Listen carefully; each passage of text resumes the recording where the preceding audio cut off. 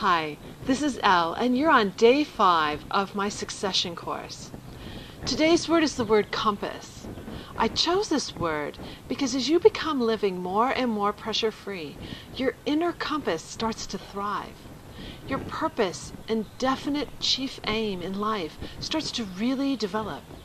Definite chief aim is a phrase I picked up from Napoleon Hill's The Law of Success. In this book, he talks about how 98% of the people on this planet are drifters. They're drifting from one thing to the next. And what I've discovered is that most people are drifting in a stress response hangover from one emotion to the next. And they're not focused. They're not purposeful. When you stop releasing those stress hormones, you're choosing your path. You're choosing your direction. And your inner compass starts to truly thrive. What is going on with your purpose in life? Have you defined it yet? Are you getting closer? It's only day 5 of this program, so we're going to have a lot more days to talk about these subjects. But I want you thinking right away that you're now on a different path.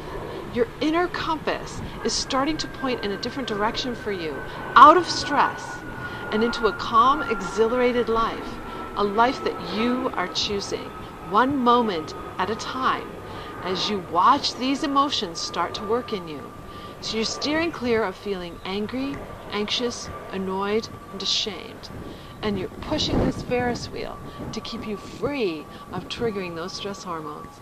Then your inner compass will thrive. Then your direction and purpose in life is going to really start to form for you. It's a fantastic feeling, and I can't wait for you to experience it.